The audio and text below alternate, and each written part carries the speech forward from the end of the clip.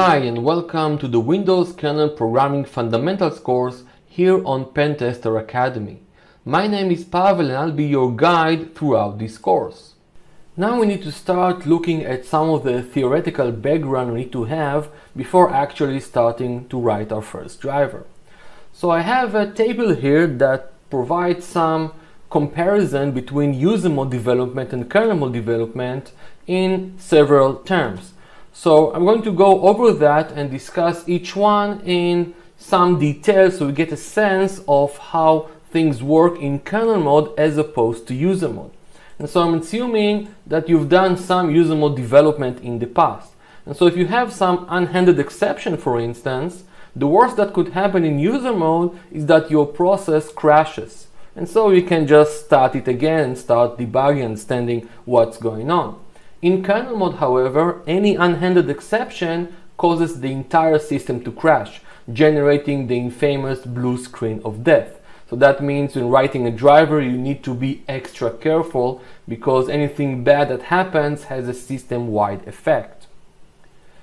Now let's take a look at termination. Whenever a process terminates for whatever reason, all private memory for the process is freed, all the handles are being closed and so on. So nothing remains of that process once that process is gone.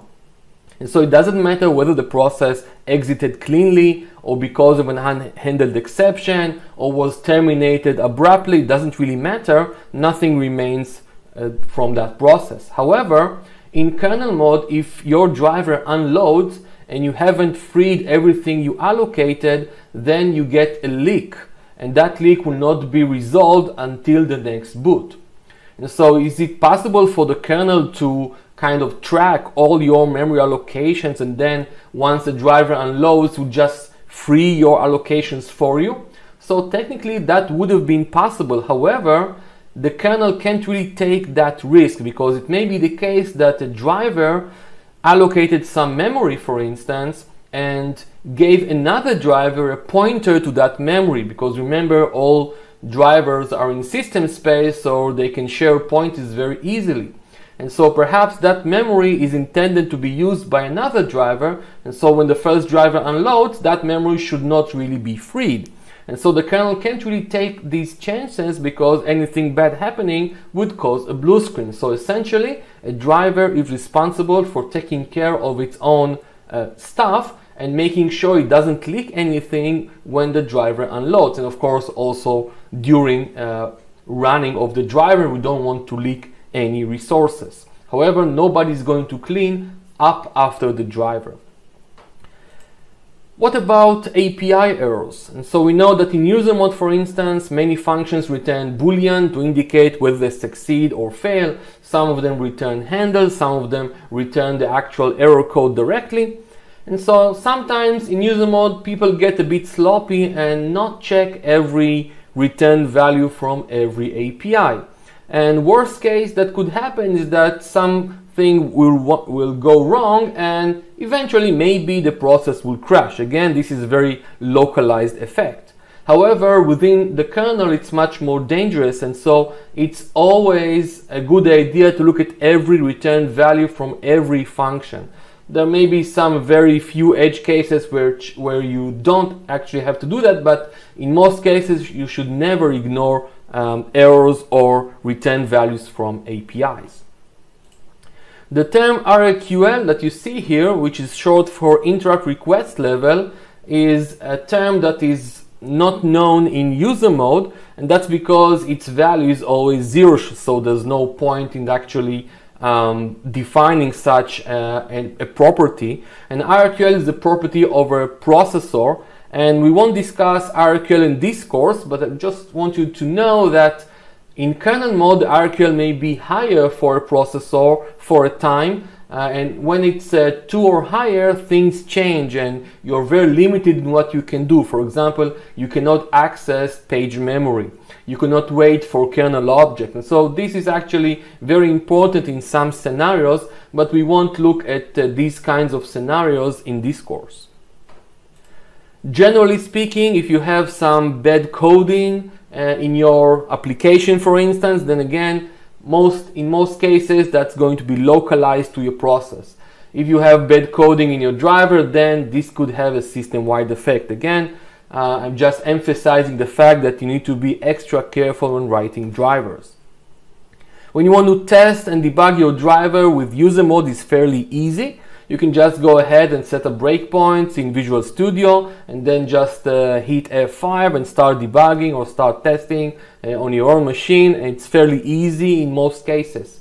However, for proper testing and debugging with a driver, you have to use a different machine. You have to use two machines. The target machine is going to run the driver, and then you'll be able to set up proper breakpoints, and you have your host machine that is going to run the debugger itself.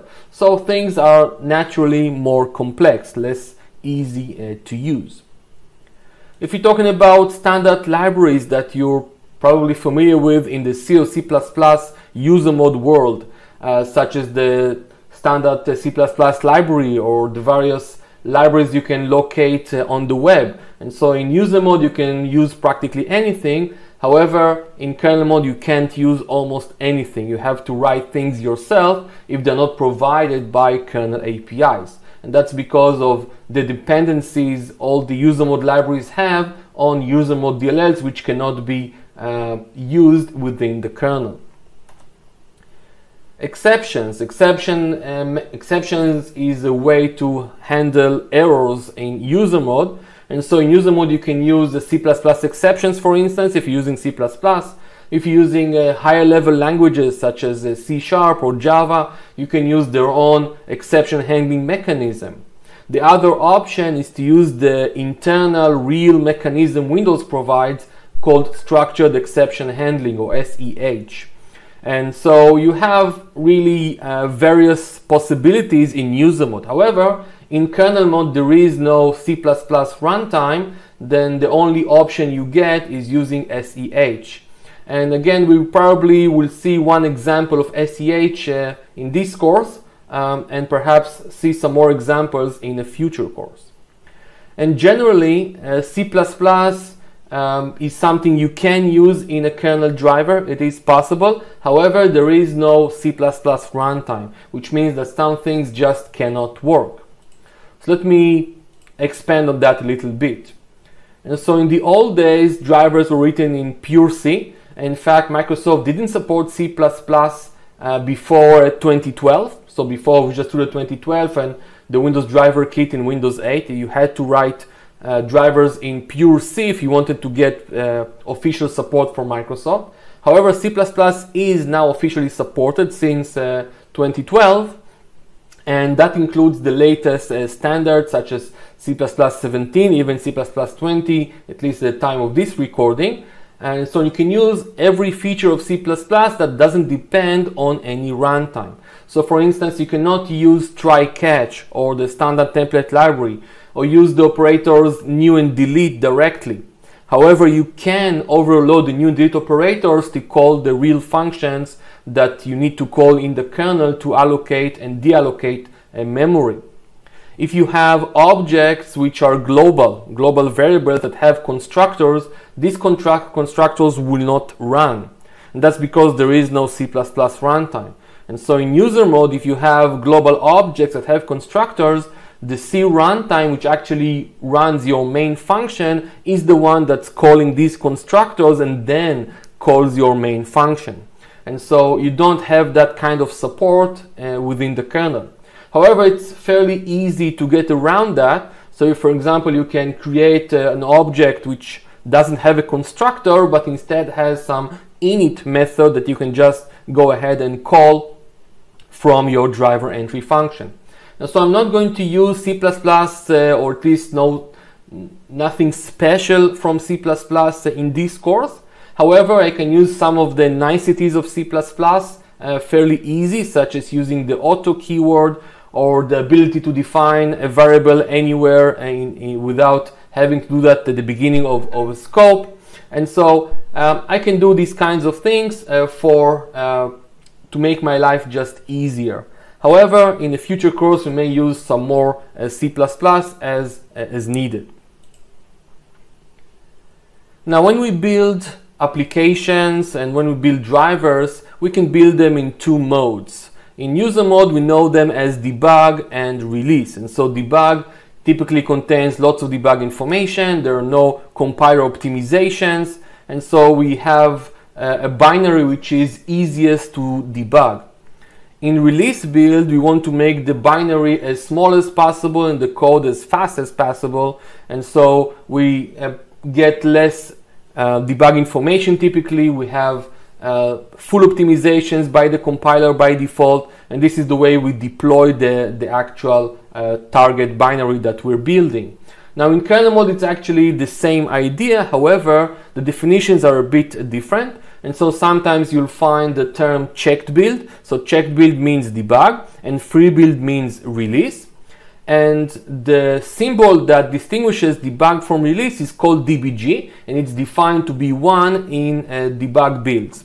And so that's different than in user mode, where in user mode typically the symbol _debug is defined to indicate debug build. So in the kernel headers, this is the symbol that's defined, DBG. And so if you need to do some conditional compilation, you can do that by using this symbol.